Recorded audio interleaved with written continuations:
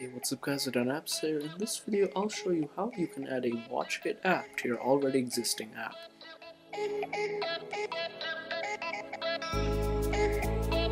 So imagine this, you're in a situation where you've created an app and you need to add some sort of watch part, or you want to add that later. And it is quite easy to do. Now to add the watch part, simply go up to File, then New, and then you want to go to Target. And you want to go to watchOS and go down to WatchKit app. You will have to name this something different than what your project is called. In this case, my project is called app, so I'm just going to call this app 1.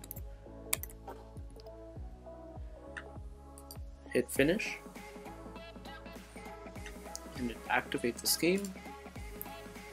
Give it a second. As you can see, the watchOS icon did pop up. You'll see that it says iOS device plus watchOS device. If we go down here under app 1, we have our interface, or as same as a view or main.storyboard file. So you can design your watchOS app here, and you have your .swift file here. So that was just a quick tutorial showing you how to add Apple Watch support within your already existing app. Anyways guys, thank you so much for watching. Do subscribe, and I'll catch you guys in the next video.